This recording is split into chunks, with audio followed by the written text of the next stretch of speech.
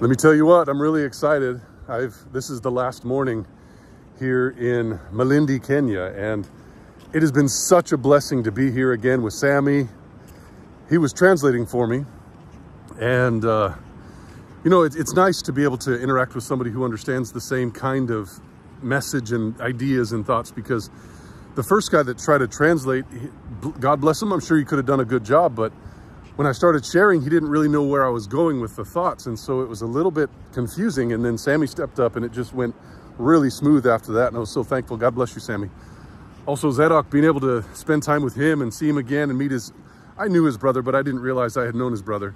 His brother plays music really beautifully and seems to have a lot of skills and a lot of knowledge. And just Zadok and Andrew, his brother, such a blessing to be here and be able to work with Stephen, and how he's been so faithful to cook, and how he learned from, like, Sammy's wife, Remy, and how she trained him for a week on how to cook. Let me tell you, Remy, this guy can cook, and I'm sure you've had a good part in that, a big part in that.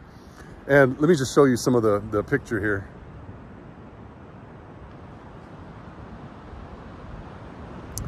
It's a beach, and I've never been to the beach here in Kenya, so this is my first time doing that. But yeah, Remy, shout out to your ability to cook and your willingness to share with others.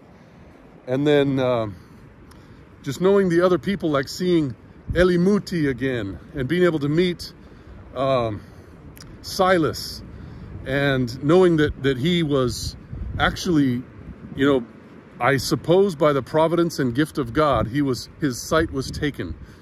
And I know that was because he'd be able to minister in ways that he couldn't otherwise. We prayed for him that the Lord would restore his sight. God chose not to, and I'm sure it's because God has a plan greater than what we can understand. Anyways, I know I'm forgetting people. Oh, the man that I met named Samuel, he's a pastor, a Pentecostal pastor, but recently David over in America, David Brahman, was able to interact with him through online, through WhatsApp, I think it is, and was able to bring him to the point where he understood the Sabbath and the importance of it. But then here at this time, I was able to share with him the truth about God, and he was just mind blown. He said, wow, I need to study this. And I was telling him, like, the Sabbath is a sign. It's a sign for what? The sign is not the location. The sign points to you, or points you to the location. And he's like, well, you know, he could see it right away. The sign is to the one true God, creating through his son and redeeming through his son. And so what we have here is just a great experience of being able to meet him. In 3 months after learning about the Sabbath, he planted 44 churches in 3 different countries. And I'm like, okay, God has got his hand on this man. And the same thing with Zadok and Sammy and some of the others that I'm interacting with here. God has this movement going on here in Kenya in such a way that it's just a great blessing.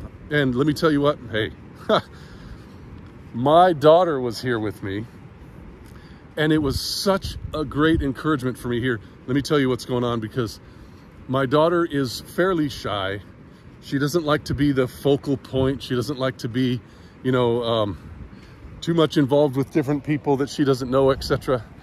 But when I invited her to come here, partly because Elle had wanted to come, and I'll tell you that in a second, my daughter said, yeah, I'd like to go. That'd be great. And so what happens is I invite my daughter to come, and I said, hey, one of the things you could do if you wanted to is you can share your experience, like your own personal Bible studies, with some of the youth there. And she was like, huh, are you serious? I'm like, well, yeah, you can. And she was like, yeah, I don't know. I mean, I got a lot of schoolwork, and I just feel, I don't know, I'm going to be tired. I've never been out of the country. I don't teach people. So I was like, hey, no problem. If you don't want to do it, I understand. No problem. I'm not going to force you. But if you're willing, if you think God is calling you to do that, then please share with them.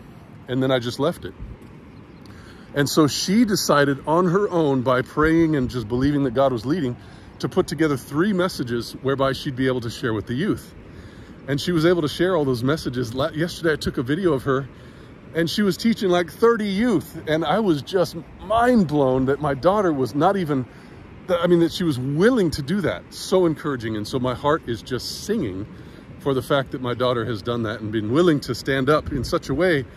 She's 18 years old, and she's teaching the gospel in Africa. Amen. Yes. My son last year went to Thailand, and he was able to teach the gospel to young people in Thailand at I think he was 20 years old at the time. Amen. And so I'm just encouraged. I'm really encouraged. What a blessing. And so anyways, I invited my daughter to come because this lady named Elle, she works there in the sheriff's office over in Somerville, Georgia. And she's also, she cleans houses on the side, and she recently was done with school, and she's raising her child, and it's just, you know, she's an incredible person with a lot of gifts. Well, when I had studied the Bible with her, because she had cleaned the house, and then we asked her to come back, because my wife and I cleaned the house, of course, but we couldn't do so because we were gone, and then we asked my mother to hire somebody to clean the house while we were gone. She chose this lady named Elle. I believe in the providence of God, because Elle had just been baptized recently last year. Again, because she had been baptized before. But now she had studied with me after she had come back, because we wanted her to come back because she was interested in meeting who I was. And then she asked about the Bible, and I thought, okay, we got to bring her back again. And so what happens is, she asked me, what does the Bible say about death? What happens when you die? Well, we studied together. She went through some of the videos online. And then what happens is, when she said, well, you go on mission trips, like, when do you go? And I said, well, I'm going to Kenya in a couple of months. And she was like, I want to go. I was like, awesome. Well, hey, I'll tell you what, it wouldn't be right if I went, you know, with you alone to another country. So if I can find somebody to go with me, we'll bring you along, no problem.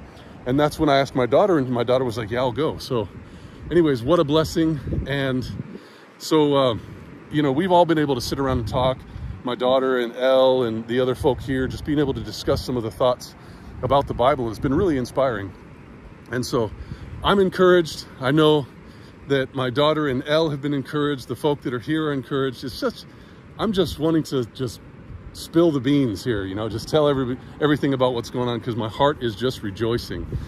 And so, yeah, this is my last morning. I'm praising God for the opportunity to be here. I wanted to share with the folk that have prayed about this ministry and been able to just encourage with, you know, texts or messages, emails. Some of you have been able to help other ways, and we praise God for that. And so thank you. And hey, pray for those that were recently baptized while we were here. There is a huge movement here in Kenya with the man Samuel, also in Ethiopia with Tibeso, a huge movement. We got to pray right now for Naik.